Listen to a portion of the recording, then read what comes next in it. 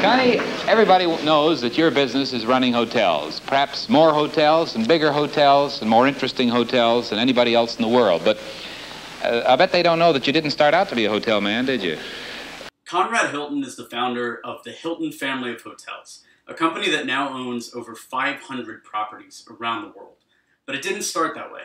Hilton started in the early 1900s with no money, made it through the Great Depression, lost everything that he built, and then turned it into an empire. In this video, I want to cover his 10 rules of success from his biography, Be My Guest, and go over some of his backstory. I'm Alex Berman. Let's start with this story he told about how he made his first dollar. I went down to buy a bank right after the war, 1919, in a little town in Cisco, Texas. And the banker had agreed to sell me this little small bank, and then he raised me $5,000. That made me mad, and I was staying at this hotel, and I happened to ask the hotel proprietor how much money he was making, and he told me he was making a lot of money. So I says, I'd like to buy your hotel. Here's where I don't become a banker, and I'm going to become a hotel man. All right, let's jump into it. Rule number 1, find your own particular talent.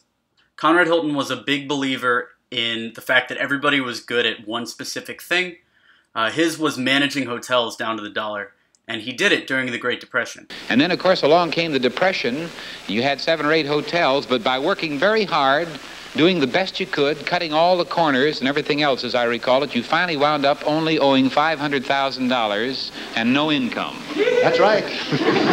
This is the story of success, but you got to know the rough bumps that Connie took as he went along, too. Conrad Hilton's rule number 2 was be big. He believed that expanding as far as possible and making yourself appear as large as possible would make your business as set up for success as it possibly could be. And he did that by owning as many hotels as possible. Rule number 3 was be honest. Conrad Hilton wasn't a big fan of lying, and he believed in honesty in all things.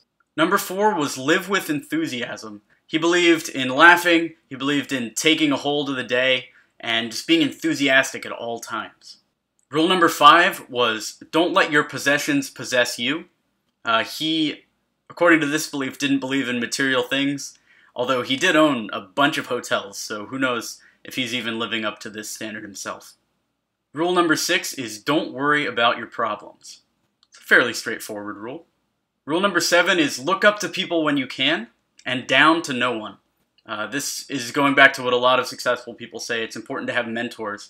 And he also believes in looking down on no one. So even the busboy or even the person handling bags at a hotel could be an asset. And in fact, Conrad Hilton borrowed money from one of his hotel busboys during the Great Depression. You know, that depression was pretty bad. You remember, Art, don't you? Yes. I remember one day that I borrowed $300 from one of my bellboys. In which hotel was this? That was in Dallas. Eddie Fowler was his name. He had more money than I did. This was a Hilton hotel, and he's borrowed money from the bellboys. Rule number 8 is don't cling to the past. Conrad Hilton believed in always moving forward and pushing towards the future. Rule number 9 is assume your full share of responsibility in the world. Conrad Hilton didn't believe in being handed things, didn't believe in taking handouts. He believed in working for every dollar he made.